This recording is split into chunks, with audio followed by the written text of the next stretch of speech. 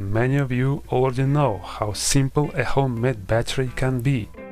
Today I'm going to show you how to make the simplest battery that lights an LED. For this project you will need one or more lemons and one LED.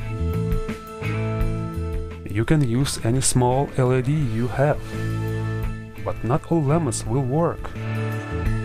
My research shows that yellow lemons do not provide enough power to light a single LED, while small green lemon is capable of powering up to 3 LEDs.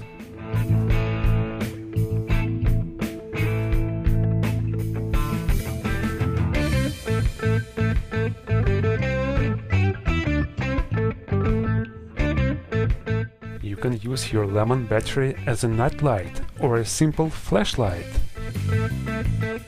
While there is citric acid inside the lemon, it will provide power. My tests showed running times of up to 5 days. You can even cut your lemon in half and it will still light an LED for more than 2 days. Now you can make your own fancy night light, surprise your friends and have fun.